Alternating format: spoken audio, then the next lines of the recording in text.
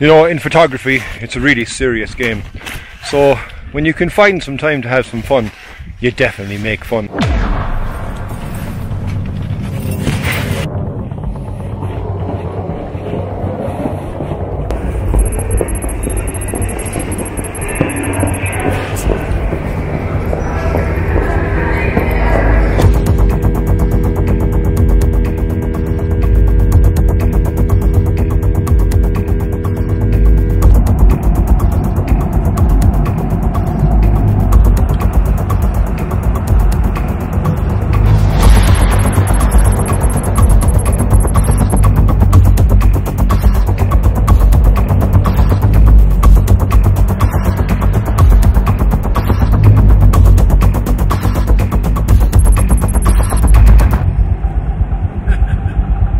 After weeks of excitement and years of dreaming, I was finally off to explore an incredible place, the World UNESCO Heritage Site, the Dolomites in northern Italy.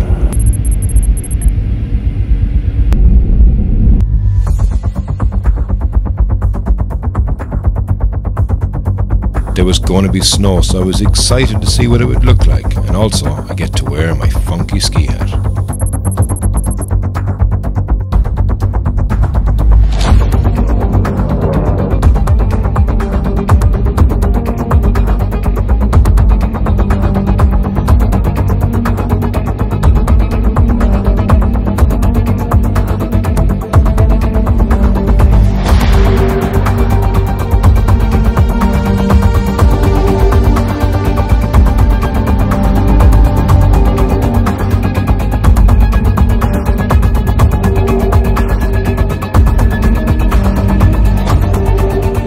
Right there, team, yeah.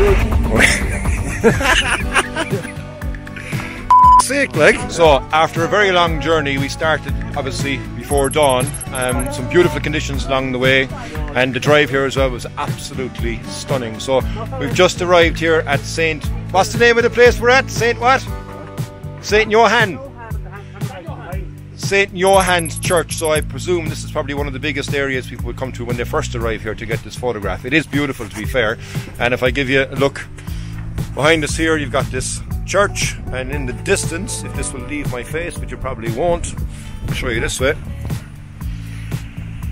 you have the Dolomites. So it's a beautiful spot. Going to get a couple of photographs here anyway, and we'll check back in a moment. I can see why this place is so popular for people to come to get photographs, particularly from an Instagram point of view, because it is beautiful. You can see that you have the church here in the background, and then as I said above it, you've got the beautiful Dolomites. The light that we have at the moment is nothing spectacular, but it's actually really nice as well at the same time, because you're getting nice light that's reaching the mountains on the very top. You're getting a nice bit of darkness as well as it comes down, and then you've got the church below, which is in full shade. To take my photograph right now, I'm at f11. I'm taking 1/40 of a second. ISO is at 50. That's it. Pretty straightforward. No need for filters. No real highlights to do with either. So it's a pretty straightforward shot, but beautiful spot. Great place to be able to start this trip, and I'm really looking forward now to the next couple of days, because I think we're going to get some beautiful photos in some fantastic locations.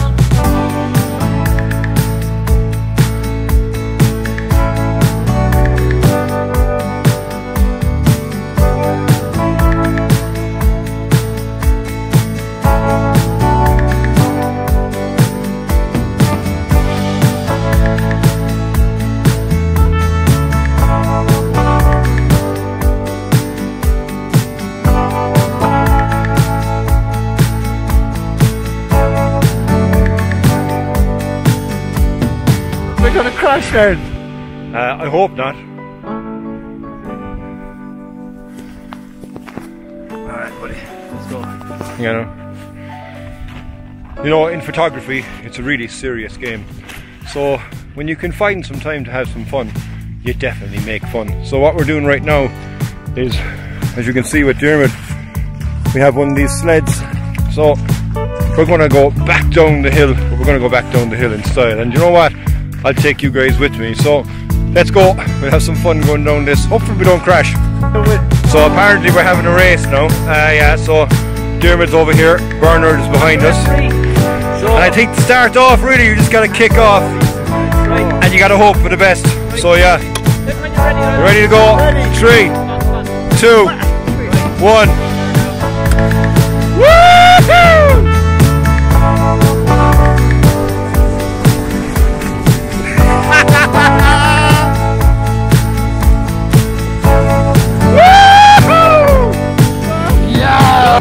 see on Diarmuid's face was pure joy. Me, on the other hand, is sheer fear.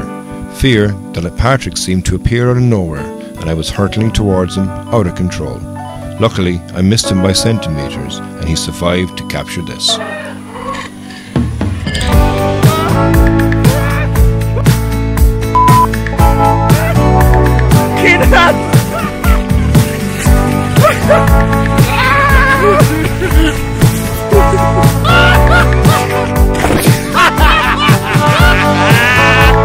And that's how you stop!